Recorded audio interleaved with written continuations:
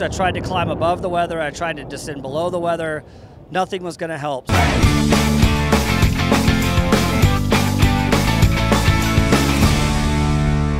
I was flying from Mojave back up to Redmond, Oregon in a prototype airplane. It was a Lancer Evolution with a Lycoming IE2 all-electronic piston engine. And it was a test article and prototype.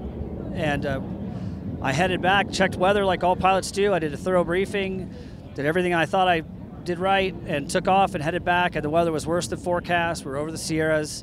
And I got in a situation with an airplane that's negative de-ice where it was time to turn around and go back.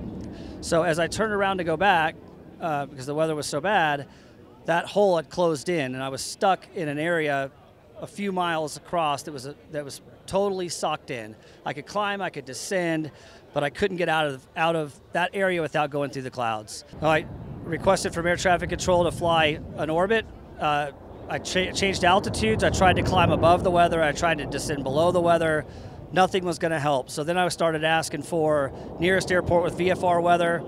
There wasn't anything that would have supported me flying through icing for that long in a plane that was negative de-ice. And so it took me, I think the time was three plus hours, and I picked my way through, basically staying VMC the whole time, but it was a lot of work.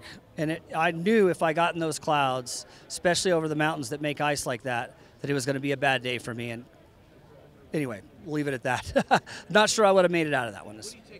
I guess just never give up.